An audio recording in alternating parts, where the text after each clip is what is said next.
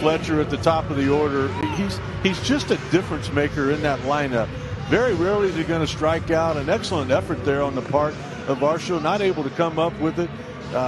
You could see him a little bit frustrated looking into his hat there at the defensive positioning. A lot of times that's where it's at right there, letting him know whether he's too far back or too close. But as always, Kole Calhoun was right behind him. I feel like he ate some grass. I think he came up and Kole was giving, honestly, he came up and swallowed a mouthful of grass after that. So Kole is just giving it to him. Close your mouth.